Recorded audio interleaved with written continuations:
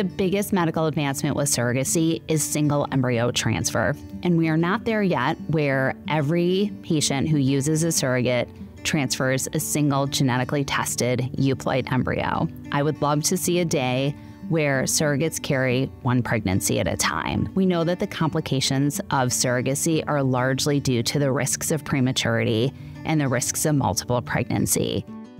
As we get better and better at ART, we're going to eventually reach the day where everyone's pregnant with one child. This field has moved both for non-surrogacy and surrogacy towards almost universal use of single embryo transfer, especially when we're using genetically tested normal embryos. But that also minimizes the risk of miscarriage that a carrier might experience.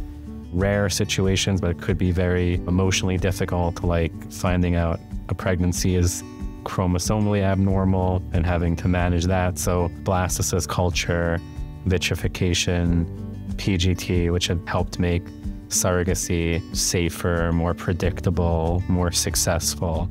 Often the reason surrogacy is being used is to minimize risks because they may have like a medical condition or a problem with the uterus. We should really do everything we can to try to give their embryo the best chance of implanting and developing safely to full term, which is why we essentially require single embryo transfer so it has the best chance to make a healthy delivery.